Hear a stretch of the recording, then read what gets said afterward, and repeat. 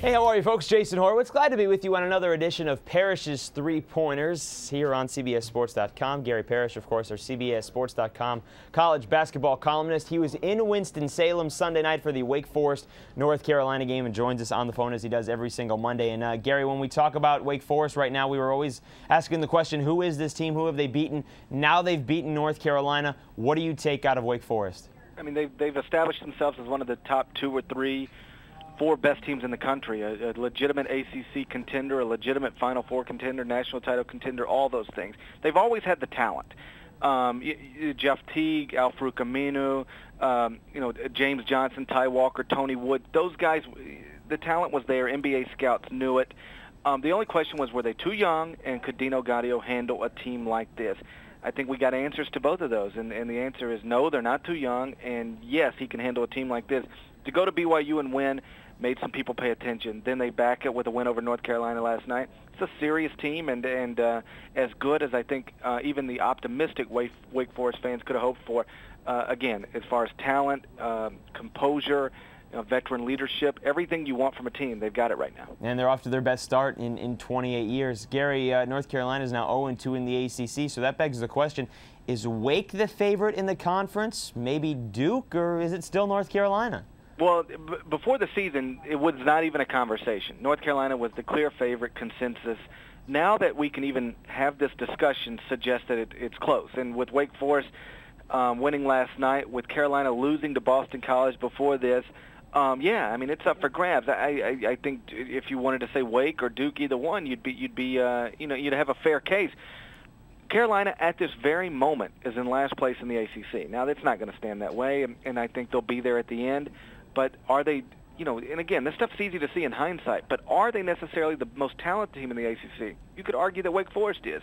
And then Duke is always Duke. So I think you've got a 3-team race with Clemson right there on the heels, and Clemson being another top 10 team that might not just be able to crack those top 3 in the ACC.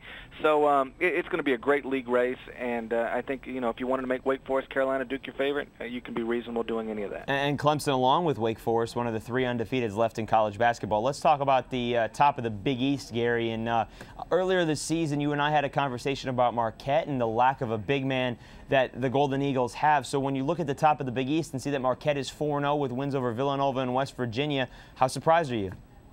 I am surprised that they're 4-0 in the Big East, 15-2 overall.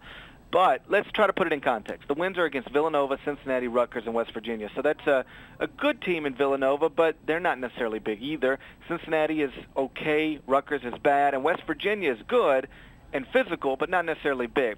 So Marquette still has to face Greg Monroe, Luke Herringody, Hashim Thabit, Samardo Samuels, DeJuan Blair, and Arinze Onwuka. That still's coming. So we'll see how that goes. But 15-2 is 15-2, and Buzz Williams is doing a hell of a job. He's got wins over Wisconsin, Villanova, and West Virginia.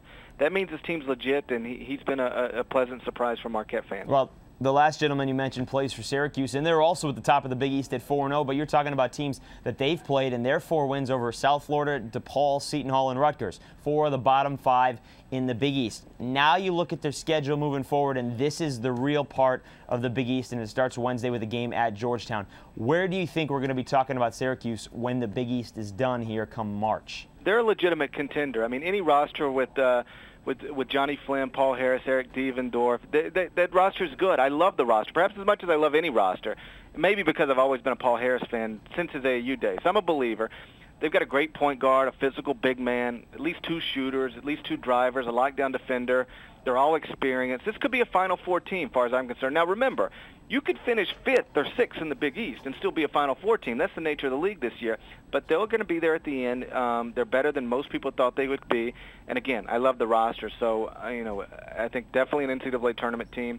Definitely a team that can advance, and if they end up in Detroit, I won't be surprised at all. But they do have a tough schedule to navigate here, like a lot of teams in the Big East, 7 of the next 8 against top 25 teams. Gary, real quickly, a team that will probably be in the top 25 this week, has not been all season. That's Cal, off to the best start since 1960-61. Why haven't we talked about this team all season? Well, their big early win was at UNLV, but it came Thanksgiving weekend while we were still focused on turkey and football and the Old Spice Classic in Orlando. Then they backed up with a loss to Florida State, and then 2 games after that, they were destroyed by Missouri. So once that happened, people stopped paying attention or decided to never start paying attention. But now they've won 9 straight, including wins against Arizona State and Washington. So that's a pretty good team, and it's why they've debuted at number 22 in the top 25 and won. I mean, Mike Montgomery's proving that he's a legitimate big-time Hall of Fame caliber coach. Top 25 and 1, of course, your weekly poll that comes out at the end of every week or Sunday night heading into Monday morning. Gary Parrish, thank you very much, sir. We'll talk to you real soon. Thanks, Jason. All right, folks. Gary Parrish, you can hear from him every single week here on CBSSports.com, and, of course, read his articles all throughout the week as he's blogging every single day, because that man is probably the hardest working college basketball man in all of sports. For Gary Parrish, I'm Jason Horowitz. That's it for Parrish's 3-pointers. Take care, folks.